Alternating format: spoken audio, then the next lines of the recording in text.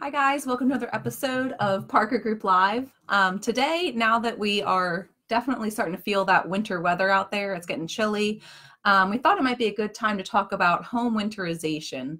If you are out there in the market for a home and you're shopping around, you might start to see that vacant homes are going to have signs around the house saying that they've been winterized. We thought it might be helpful to kind of talk about what that means, why they do it, and then also what that means to you as a buyer and some things to be aware of. So, as Rachel said, when you're looking at houses, you will see this come up pretty frequently, especially if you're looking at houses that may be foreclosures or estates, houses that people aren't in frequently to check on them. And obviously, the reason for winterization is to protect the house so that there's no burst pipes and things, of course. But some of the things that you'll find as you're looking at these homes are the water will be drained from all of the pipes and the hot water heater. Obviously to prevent exploded pipes from cold weather. And then you'll see a lot of do not use signs on sinks, toilets, in the bathrooms, because obviously without water, you're not going to want to use those things. And so be cautious of that. So make sure you use the restroom before you go shopping for foreclosures or estates. Thing to take a potty break in those houses. Yeah.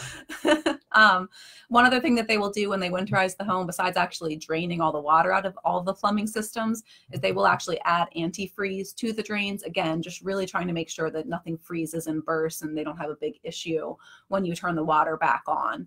But something that's really important for you as a buyer to know if you are looking at homes that are winterized is if you go under contract on one of those homes and you're at the home inspection time, while a home is winterized, you cannot inspect properly the plumbing systems or the hot water heater.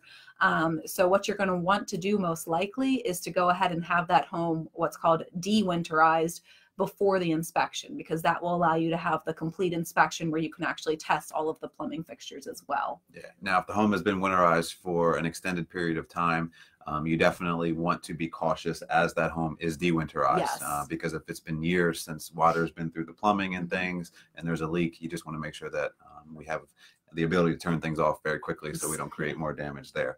Yes. But obviously you want to speak with reputable contractors about that, people who know what they're doing in that arena. But these are just some things to think about as you're home shopping, especially if you're looking at homes that are vacant or have been vacant for some time. Yes. Thanks, guys. Hope you have a great rest of your day. Thanks.